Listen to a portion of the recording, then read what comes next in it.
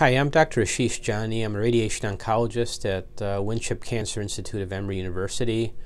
We have an exciting trial that is just opened. It's supported by an NIH R01 grant. This is a joint PI grant. Dr. David Schuster in nuclear medicine is handling the imaging part of this grant. This is a trial for gentlemen with prostate cancer who have had surgery and have a rising PSA post-surgery, who are considering radiation as their next step. Provided the patient has a normal standard imaging workup, we're going to be comparing two types of molecular imaging PET to guide radiation. The first is flucyclovine or Axumin or FACBC. That was developed right here at Emory and tested by Dr. Schuster and his team prior to its FDA approval a few years ago. This is the standard molecular imaging used for prostate cancer.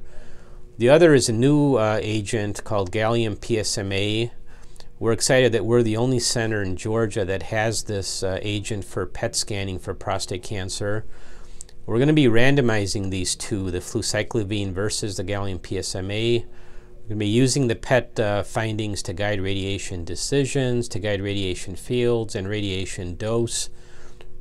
We're the only study taking these areas of PET uptake to a higher radiation dose. We're going to be comparing these two agents against each other as well as comparing them against results of earlier studies. The goal of the study is really to improve outcomes of prostate cancer treatment for patients who've had surgery and radiation. The goal of the study in terms of accrual is 140 subjects, 70 in each arm. The study just got activated and it's open, and wanted to thank you in advance for your participation to make this a successful trial.